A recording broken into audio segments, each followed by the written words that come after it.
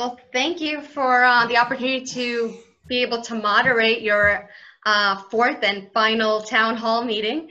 I'm excited to be here, and it's always a joy to talk to you and also learn a lot from you. So I do appreciate a lot of your advice and mentorship since I've met you, a few years ago through our Rotary clubs. And I think you were president of the Rotary Club at the time I had met you. So I've seen a lot of what you've done in the community just as a service person. And yeah, again, I appreciate the opportunity to be here.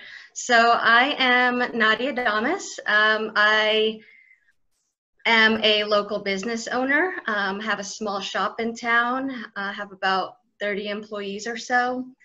And the reason I'm here today is to ask questions about community topics and to focus on community issues.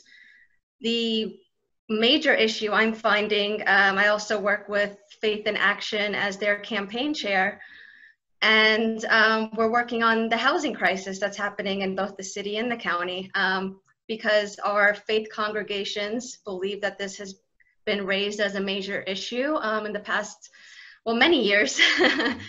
So that's one. And also, I'd like to ask you a few questions on our immigrant community as a representative of the Islamic Association of the Shenandoah Valley.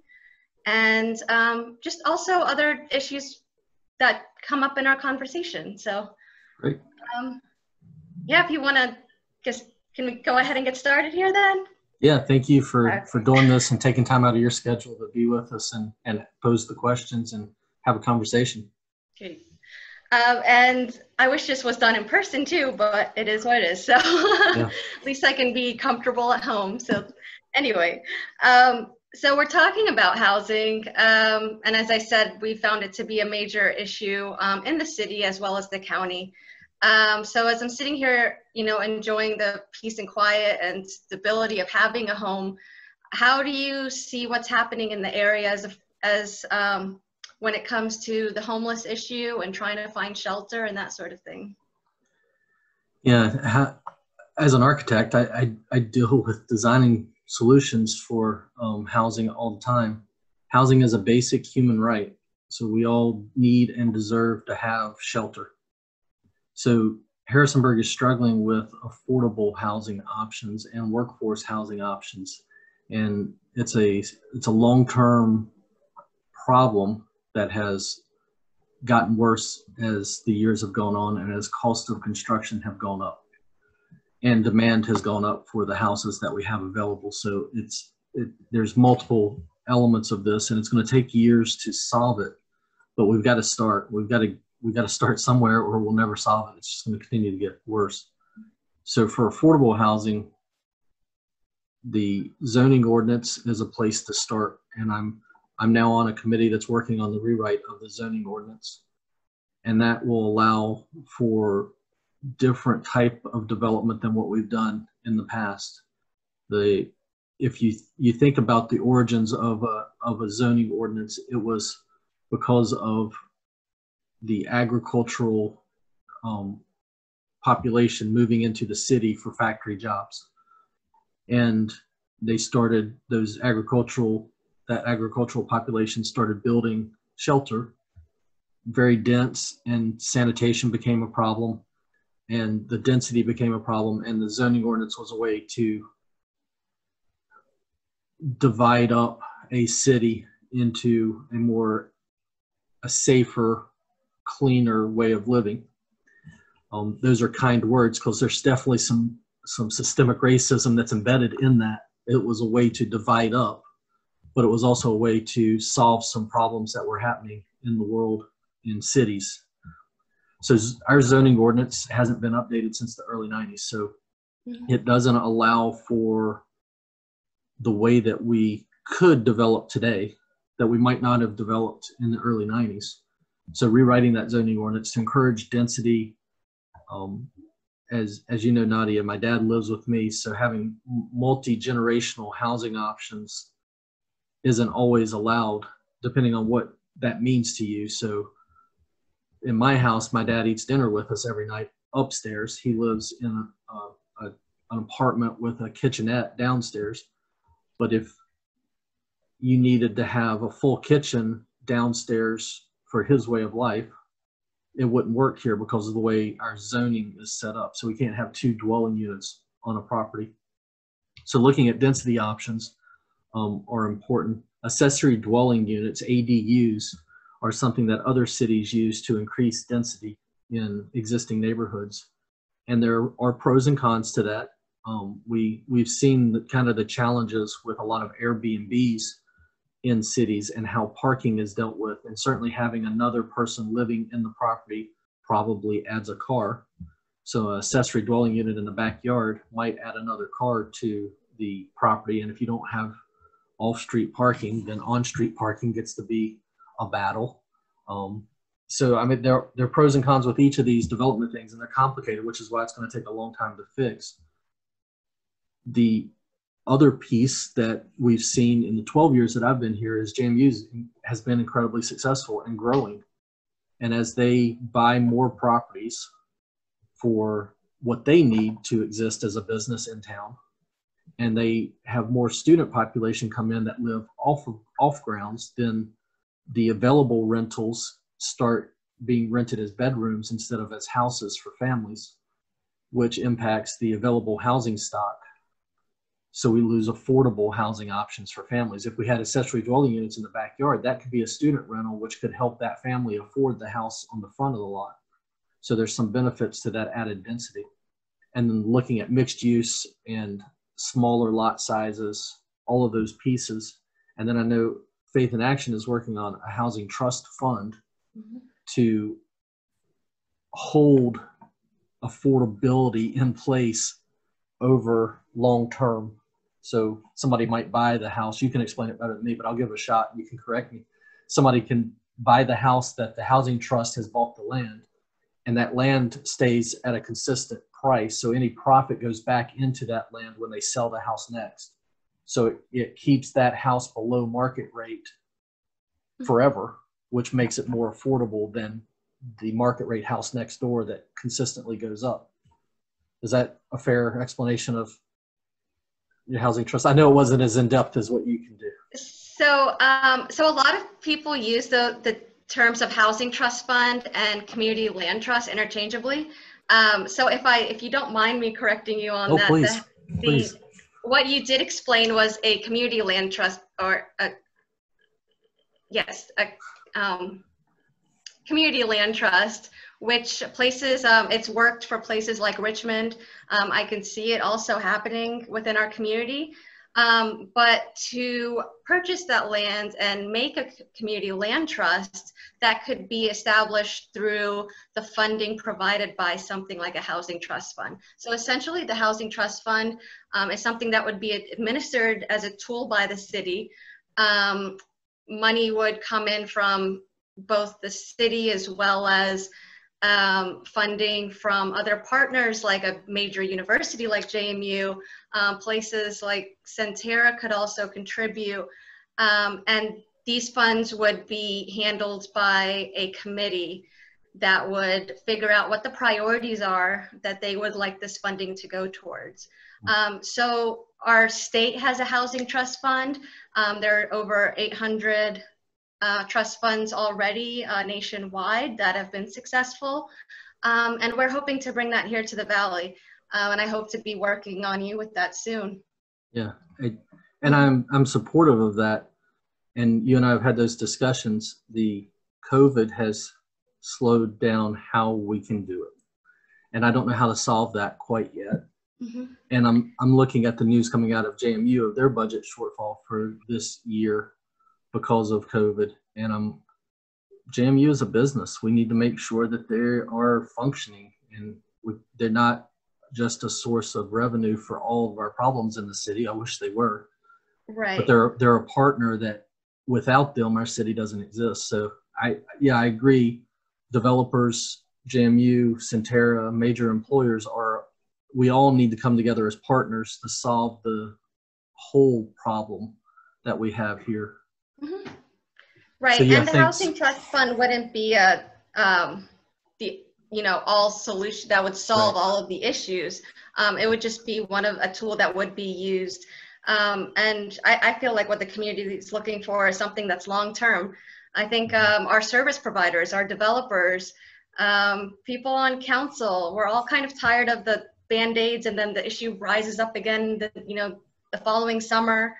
And it's just gotten to the point where it's like, look, we need to find someone who will take action. And I do see that coming from you, and I appreciate the conversations we've had on that. Yeah, these are long-term problems, and they'll need long-term solutions. And some of the solutions are going to be painful. We're going to have to go through some growing pains to get to a resilient, sustainable city for long-term. And I think we can get there. I know we'll talk about this later, but the cultural diversity of Harrisonburg is what makes Harrisonburg so beautiful. And if we all work together as humans and we don't label each other, we can solve any of these problems. You've seen it through COVID, the way people have stepped up, the number of masks that have been made by people that had sewing machines in town because we had a shortage of masks, shows how people will step up when given the opportunity to help others. But it's also highlighted our essential workers. And I think coming back to help that population, what United Way is titled as the ALICE population, the asset limited, income constrained, and employed, they make up 60% of our city, which is a very big number for the state, within the state of Virginia. So for us to combat that, I mean, we need to help this population before they end up in going to the homeless shelters, which are already packed. And with COVID, they've they're not finding the relief they need. I know that they're working on, and you've talked about this with me before, is a permanent thermal shelter. Do you want to address some of that or your ideas on that? Yeah, we need a permanent thermal shelter in Harrisonburg, and City Council at their last meeting rezoned a building temporarily so there could be a temporary one. I'm not sure what's going on, that hasn't been finalized yet, but we haven't, as you put it, another Band-Aid. This would only be a temporary thermal shelter, and there's opportunities. I've been looking at what properties might be available that would be right for a long-term thermal shelter. And right now, we have federal funding that can help with this. That's always, how are we going to pay for it? There's federal funding that will help us get this thermal shelter permanent in place with the right services surrounding our houseless population to support them in the ways that they need right now. So it's imperative that we do during COVID, but it's also imperative to do when we have the opportunity to do it financially. And I know a lot of people are struggling right now, but because of COVID, one of the good things that are coming out of it is we have some money to address this issue that has been around in our community, and we haven't had the funds to address it for years. So I'm hoping that temporary shelter gets opened because the weather's getting cold. It'll be in the 40s, maybe upper 30s in the morning when I go out for my morning walk. It's feeling pretty cold already. I'm very fortunate I have a warm place to be tonight, and not everybody has that right now. Right. Yeah, it definitely is a blessing. And as you said, it's a basic need that everyone should be allowed to have, not just those who are employed or are able to work, or, especially our senior community. I mean, with a limited income, what can we do to help those populations as well? So I think all of that needs to be laid out. And I know you're looking at things like the budget and how to move things around so that we are helping the community the best way that we can, just as a community as a whole. So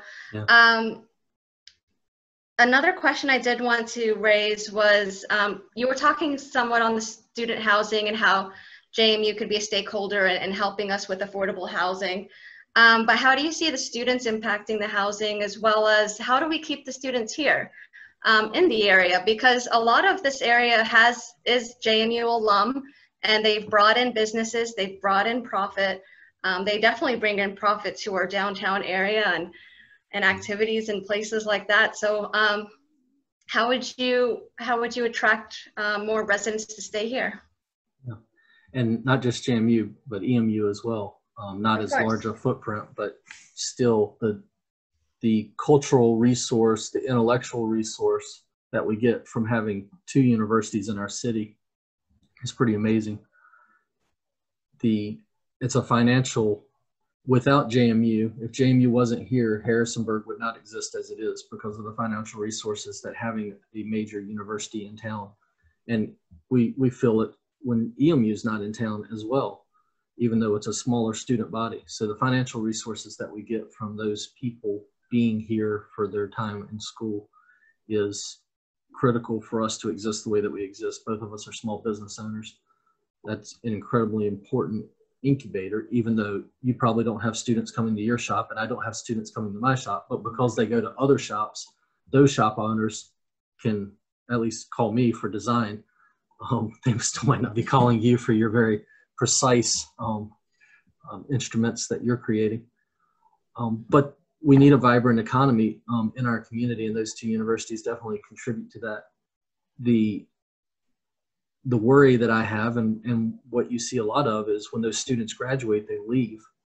And I moved here because it's an incredible place to live. It's an incredible place to raise a family, to run a business. And we need to make sure that they know those opportunities exist.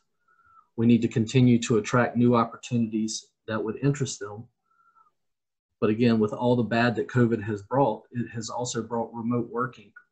So I was just in a seminar this morning at the Tom Tom Festival, which is a virtual festival out of Charlottesville. It's virtual this year out of Charlottesville because of COVID. And they were talking about a city that has created a place for remote work to happen easily. So they're starting to attract very high wage workers to live in their smaller town that are still working in their other city. So there's pros and cons to that. So having fiber throughout the city is going to be incredibly important for that. Having flexible workspaces like Kirsten has done with, she changed the name, The Perch, this having that, being able to rent a desk, or having our coffee shops. Anytime I walk by Black Sheep Coffee, I see people there working remotely. So whether they're students or business owners. So having that kind of environment in town is incredibly important to keep the students here, so that this isn't just a 4-year stop, but it becomes a long-term home, because it's a great place. They could start a business. Chado is an example of that. Most people know the name Chado. He was a student at JMU, graduated and started a business here, and he's raising his family here. We need more success stories like Chado, that from these students creating innovative businesses, or even just joining the workforce in town. Because at the end of the day, having the business based here is going to be better than having somebody remote work, because that will generate more activity and more income, which will allow us to have more flexibility, and we can solve more of the problems. But we want to keep the students here. So if they need a high-tech job working for somebody in California, they might as well live in the best place in the country here and work remotely for that company and make a higher wage than they would earn living here, working for a company that's here. So I think it's opportunity in expanding the options. Our economic development office is doing a great job of entrepreneurial incubators. So they have the launch program, which is starting again. I think they've already finished one version of that. So they're teaching people how to start up businesses and run businesses. We have facilities in town and downtown where you can rent a desk for a day. We have a company that's installing fiber throughout the city now, which doesn't make it accessible for everybody. We need it to be accessible for everybody. So there's still a lot of work to be done on that front. But at least we do now have fiber. I have fiber to my office from one company and fiber to my house from another company. So we have options in town, which is amazing, and something we didn't have 2 or 3 years ago. So there's work to be done, but I think we can get students to stay here and live here long term, and not just look at this as the place they went to school and come back and visit for one weekend of football a year. Yeah. Well, yeah, I think something we both appreciate about the city and the valley is its diversity, and that includes the students, and that includes our workforce, and that includes all of these people. And as we said before, what is their attraction is having that stable, affordable housing. And when I say affordable, It could be, you know, a small property, or it could be what someone considers affordable that's over 250,000. But we need to have that flexibility and that diversity to be able to handle both as a community. And I think that's obviously a reflection in our school system. When we see the diversity and the immigrant population just within our elementary school and our high schools. And I would like to get into the diversity and speaking about the immigrant population. My next question would be, how can we make sure that refugee and immigrants are included at all levels of decision making in our city? Yeah, I've already touched on it, that's what I love about Harrisonburg, is how it's such a diverse population. And I see that in our schools, I see it in our businesses, I see it in our food options available. Yes. You know, I love to eat. Our restaurants, you can find all kinds of delicious, amazing foods here in Harrisonburg. So it's here, and it's what makes Harrisonburg such a special place. And a lot of that diversity is because we have EMU here. So we need to celebrate that EMU brings that to our community. JMU does as well, but EMU is bringing the Peace Institute every summer, people from all around the world to be here to study how to live in peace, which is just an amazing program. Right. To stand with and walk with everybody in the community, you have to offer services, and sometimes to reach equity, somebody needs a little more help than somebody else would. So me as a white guy, and when I had hair, it was blonde, I got a lot of passes in life because I looked like what I look like. And there's other people like you as a female business owner, I would imagine you've run into challenges that I would not run into simply because of our gender. And that's not right. So we need to empower through programs to make it possible for everybody to excel and be successful. So business training for entrepreneurs that I talked about already is a good way of doing that.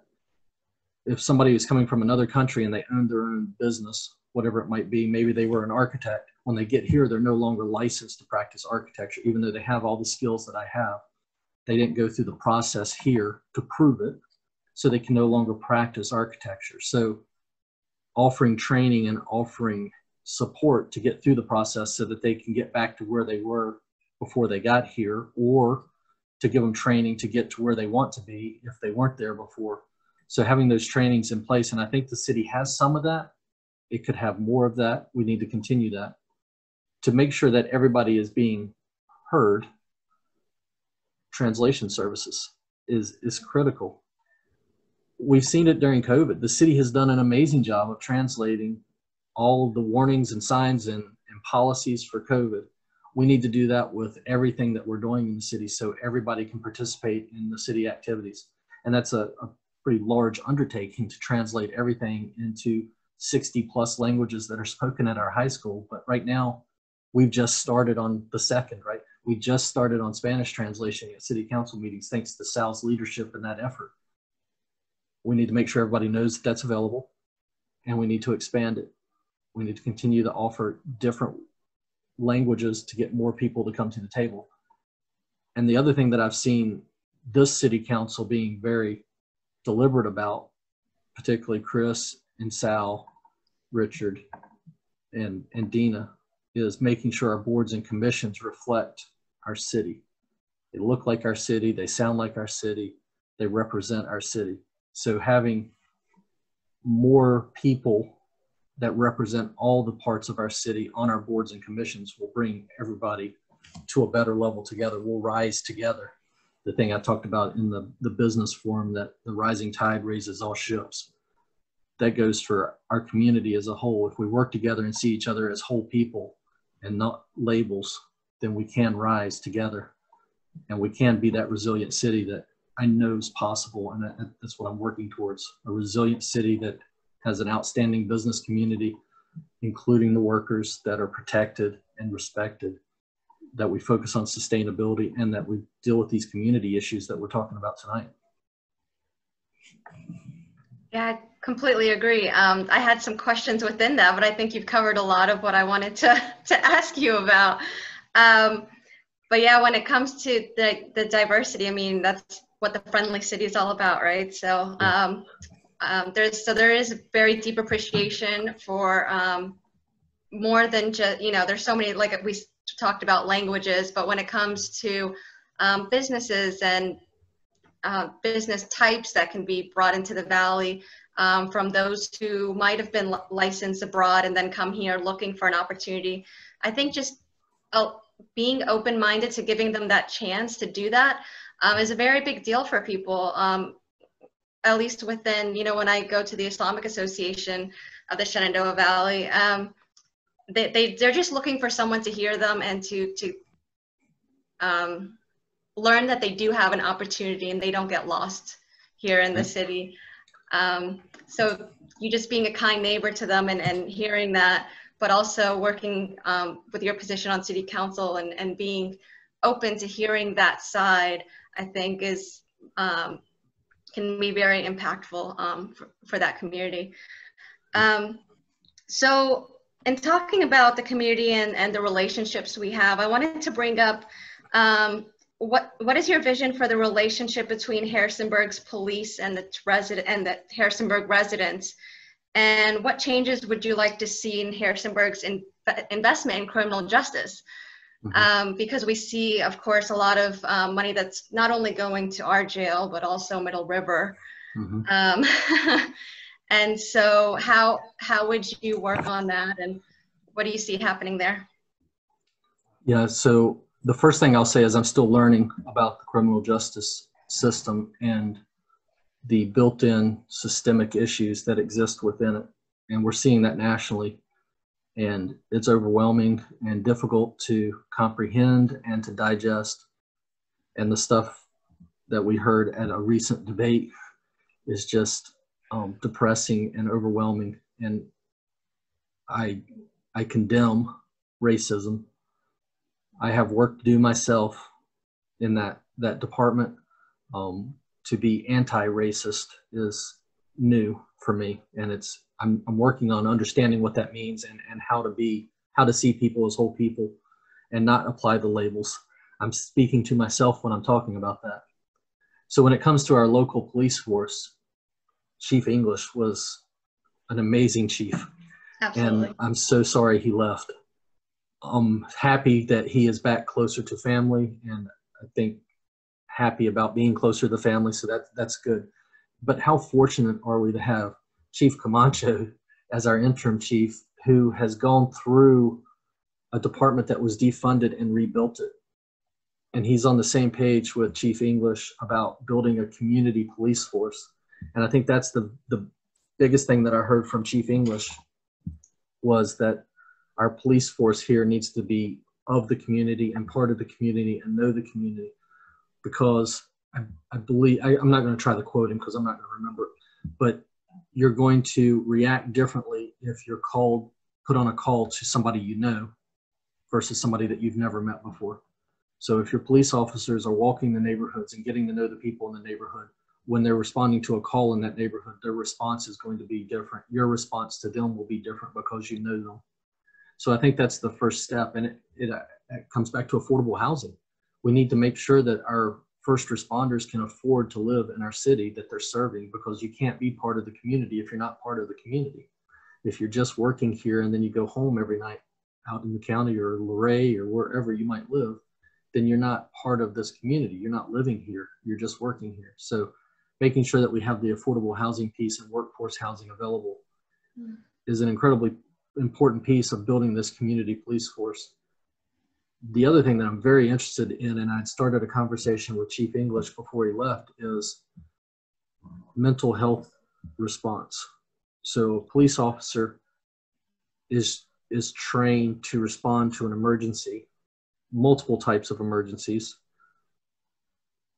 but they're carrying a gun and they're carrying cuffs. So if they're also called to suicide attempts. And if you show up to a suicide attempt with a gun, you're opening the door for other possibilities to happen that no police officer want to happen. So I think there's possibility that we can revision how mental health response happens, and it's going to take funding. We can't ask our current mental health professionals in our town that are already overtaxed with work and asked to do more than they possibly can get done to also be a police force. But Charlottesville just announced that they're creating a mental health crisis task force, and I'm very interested in seeing how that works and how that's being funded and how we might be able to take good pieces of that and implement it into our town. And so I want to continue to have that conversation with Chief Camacho, which I haven't had yet, and figure out if there's solutions. And the other piece that was in the news this week that's is awesome is Harrisonburg Police Department is now accredited, which I don't know exactly all the things that went into accreditation, but I know it holds them to a higher standard than they were held to before, and it will allow for the training that they need.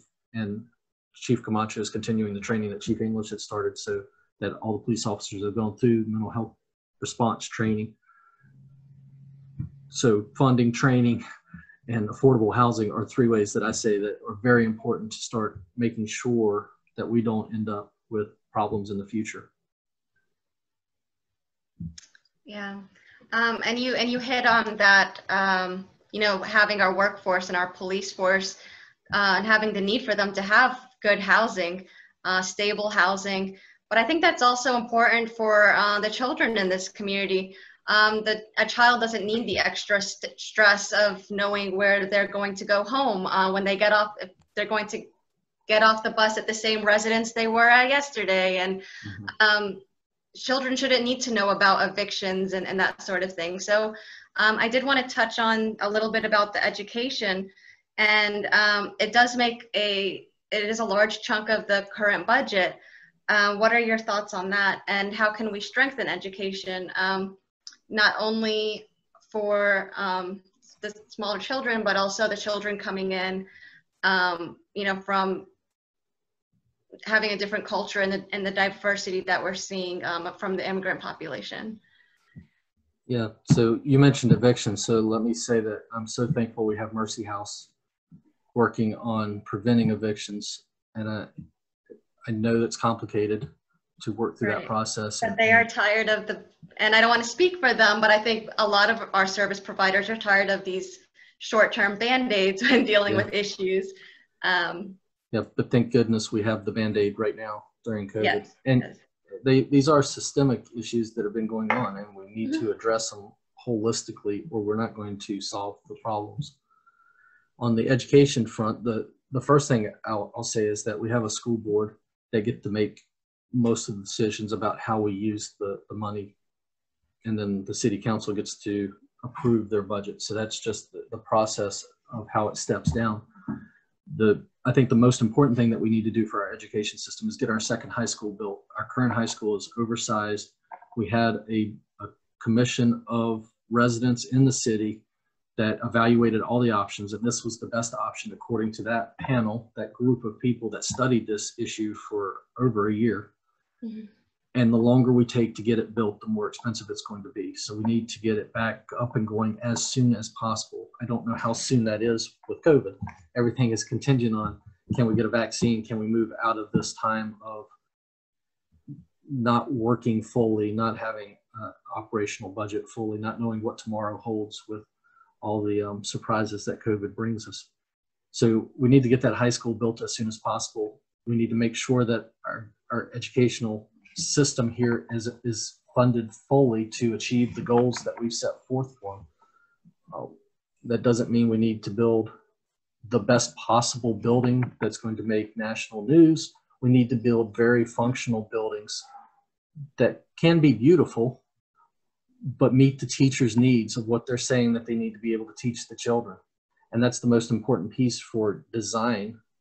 And that's one of the reasons, a big reason that I want to be on city council, is I can start asking questions from a city council perspective, from an architect's perspective on city council, about how we're constructing buildings in the future and make sure that we're making long-term decisions that are best for the city long-term. That's why I want to empower business to be highly successful, is so that we can fund these projects that we know are coming in our future pipeline around education, but around other building projects that Harrisonburg wants and we've been working on.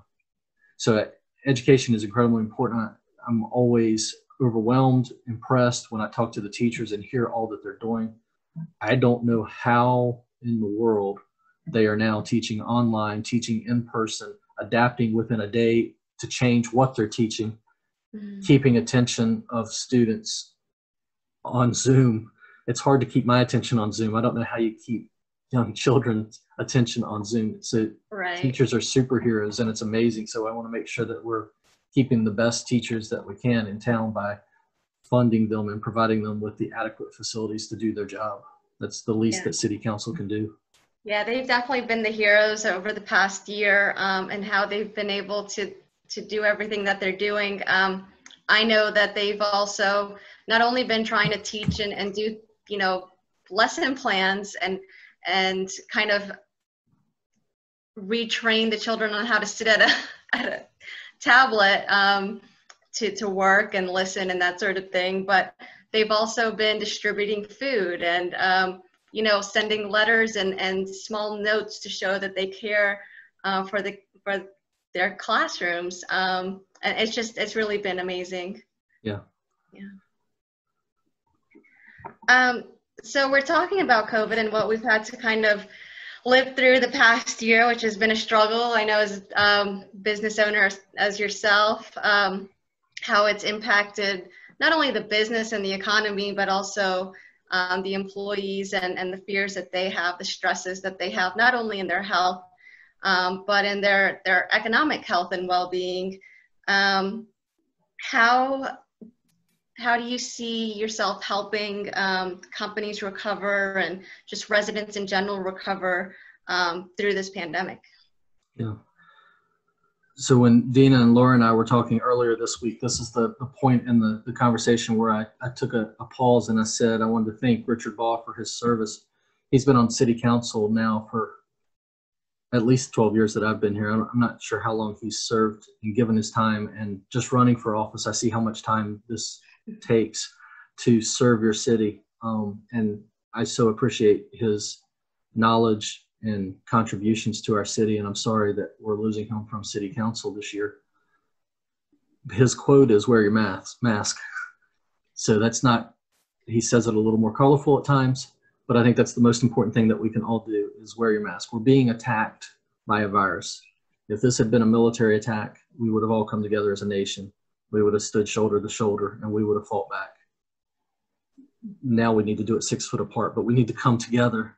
We need to fight this virus together. We need to wear a mask. We need to distance from each other. We need to not gather in groups. We need to do what's right to stop the spread of the virus so that we can get back to normal. With cold weather coming, we're going to have to adapt again. Things are going to change again as more people are inside in cold weather. And with the way air distribution systems work in buildings, there's a good chance that the virus is going to spread more in the cold weather, not because it's cold outside, but because people are inside. And the way that air systems work, it's going to spread more as we move into the winter months.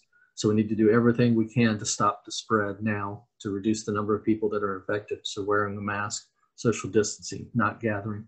This is for students to hear. This is for professionals to hear. This is for citizens to hear. This is your weddings, your family gatherings. There's no exception. This virus isn't just hitting one population. It's hitting everybody. It just happens to have a more devastating impact on somebody that has pre-existing health conditions. But we don't know what the long-term impacts of this virus are. We're still learning. So my contribution to this is I believe in science.